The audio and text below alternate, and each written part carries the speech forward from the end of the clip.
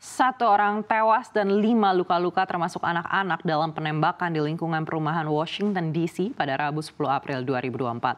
Kepolisian menyebut para tersangka keluar dari kendaraan dan mulai menembaki orang-orang di lingkungan Carver Langston, Northeast Washington. Kepala Kepolisian Distrik Columbia, Pamela Smith, menyebut seorang pria dewasa dinyatakan meninggal dunia di tempat kejadian, sementara lainnya luka-luka termasuk 2 anak laki-laki berusia 9 dan 12 tahun. Washington baru-baru ini mengalami serangkaian pembajakan mobil, perampokan, penembakan, termasuk insiden siang hari di mana mantan pejabat pemerintahan Trump, Mike Gill, ditembak dan dibunuh di dalam mobilnya.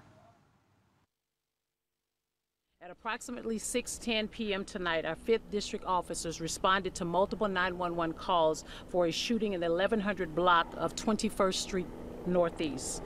When they arrived, officers located people suffering from gunshots and immediately began rendering aid. 1 man was pronounced deceased, 2 men, 1 woman, and a 9-year-old boy was transported by EMS and DC Fire to area hospitals for treatment. Thankfully, none of them have life-threatening injuries. Shortly after this shooting occurred, a 12-year-old boy arrived at a local hospital with a gunshot wound. He was also injured in this shooting, and his injuries are non-life-threatening as well. Our preliminary investigation indicates the suspects exited a vehicle and began shooting at people that were outside here in the neighborhood. Our real-time crime center began investigating and provided images from cameras in the area to aid in this investigation. Those vehicle images have been pushed out on our social media page.